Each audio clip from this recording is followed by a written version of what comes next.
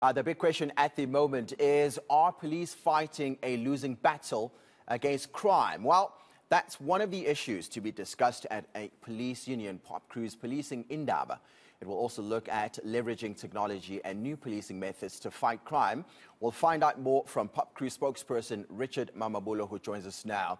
Richard, good to chat to you again. A very good morning and welcome to the South African Morning.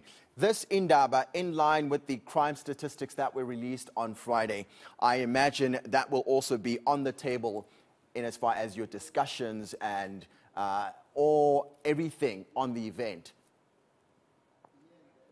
Good morning to you and the viewers. Yes, indeed, I think it would be quite important to obviously make an observation about the recently released quarterly crime statistics, but as well as the trends that have been happening over the past years as it relates to the kinds of policies that have been implemented in addressing the crime situation in our country. And of course, under the theme, building ideal corrections and policing in the 21st century, we think that we will be able to bring about sufficient expertise from different fields within the criminal justice cluster who will give an in-depth view around what has been done and, of course, looking into innovations that could be put in place to ensure that we really do get to the bottom of this challenge.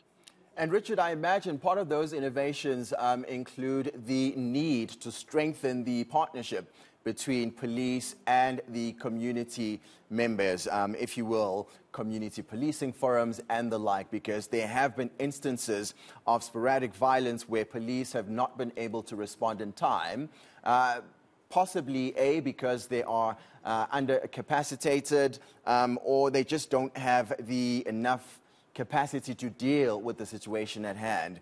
How important are those partnerships with the community members for this Indaba? Yeah, in fact, if you had observed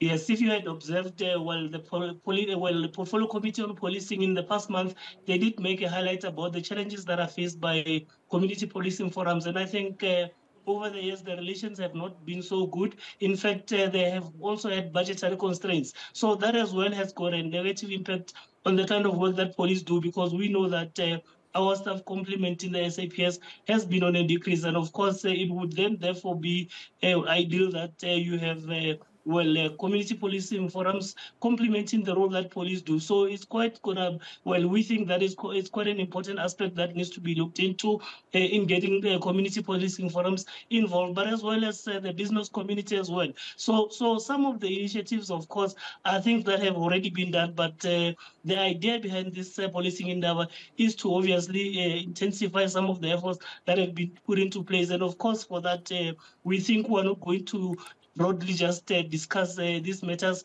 as have already been reported, but obviously as well look into different expertise. That is why we've got a list of professionals. We've got a lot of lectures that will obviously be making presentations in the different commissions that we will be having. So we think that based on the information that we will be getting from this Indaba, we will be in a better position to actually formulate positions. And of course, you would be aware that we are going to our 10th National Congress in December. So part of the proposals that will be coming out of this Policing Indaba would obviously factor into what discussions we have at the National Congress. And of course, we think that it would be important that the participation of the ministers in the criminal justice cluster would obviously yield some results in actually shaping the kind of approaches that we would take beyond this Policing Indaba. Thank you for that, Richard. I mean, are you privy to the guest list? I mean, who are some of the important speakers that will address this Indaba that you know of? We have we've got confirmations from the Minister of Police, the Department of Correctional Services. You've got Brand South Africa. You've got Safer South Africa Foundation, which is led by the former National Commissioner Yapiega, and of course different other professors and people with expertise in different fields. And of course, part of the people who will be making presentations will be the former Statistician General and, of course, the Minister of Justice, Ronald Lamola.